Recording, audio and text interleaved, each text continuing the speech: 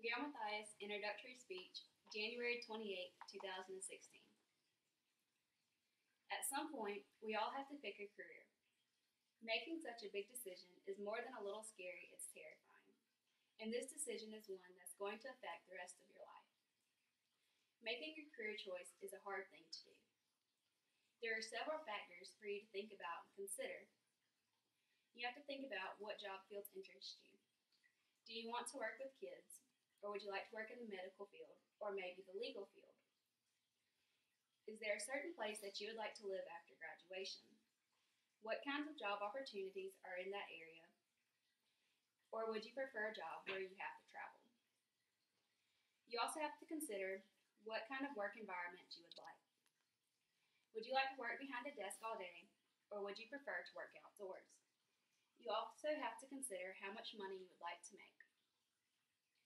There are so many different options to choose from, it's easy to become overwhelmed when trying to make a decision. Having to think about your future is stressful. Some people have always known what kind of job they've wanted. Not me. I'm the type of person who likes to know what all of my options are before making a big decision. I've had a hard time choosing a career path because I didn't know what all of my options were. Every time I would start to look into the jobs I was familiar with, I would find something about it that I disliked, or I would get burnt out on the idea and lose interest in it. I wasn't satisfied with settling, so I decided to start looking into careers that I knew nothing about. I started my career search by taking a few online job assessments to point me in the right direction and narrow down the career fields to the ones that I would be interested in. My online assessments gave me several different options to look into. Some of their suggestions were jobs I had never heard of, and I was hopeful that I would like one of them. But I still couldn't find the right career for me.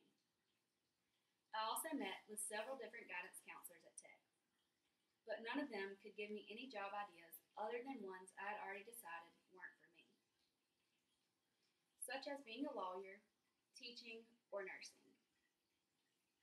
I finally broke down and asked my grandmother, who was a retired guidance counselor, to sit down and see if she could help me find a job that would interest me and continue to keep my interest.